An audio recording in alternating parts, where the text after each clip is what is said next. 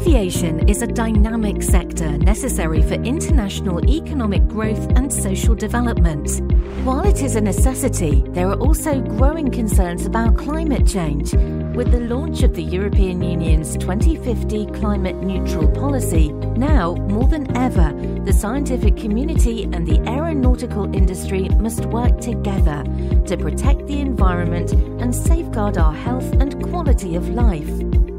NextSim, the next generation of industrial aerodynamic simulation code, is a collaborative project that brings together top researchers and industry from Europe to increase the capabilities of current computational fluid dynamics tools for aeronautical design by re-engineering them for extreme-scale parallel computing platforms, which will help to improve the design of aircraft to make them lighter, quieter, and more fuel efficient, resulting in less greenhouse gas emissions.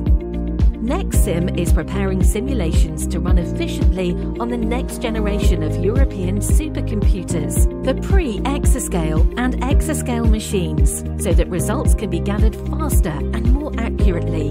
The target is to achieve a rapid design cycle that will be adopted in the aircraft manufacturing process. NextSim, improving aircraft design and making an impact in the aeronautical industry.